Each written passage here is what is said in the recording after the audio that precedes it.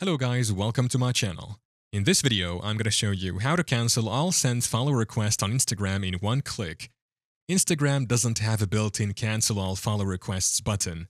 While Instagram doesn't offer a one-click solution to cancel all sent follow requests, today's video will show you a clever workaround using the download your information feature. To start, open the Instagram app and make sure that you are logged into your account.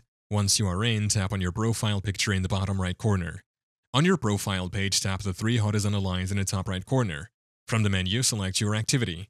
Here, scroll down to the bottom and select Download your information. Next, tap on the Download or Transfer information button to begin the process.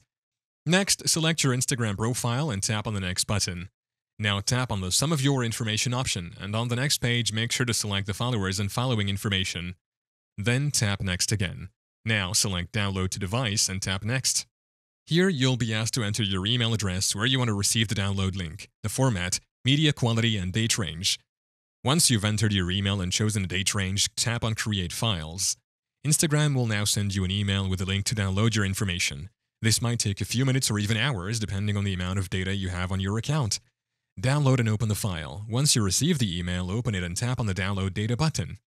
Within the extracted files, you should find a folder labeled Followers and Following. Open this folder. You'll see a file named pending follow requests.txt or something similar. This is a text file that lists all your sent follow requests that haven't been accepted yet. Now open this text file and then click on each username within the file. This will automatically open that user's profile on Instagram in your app.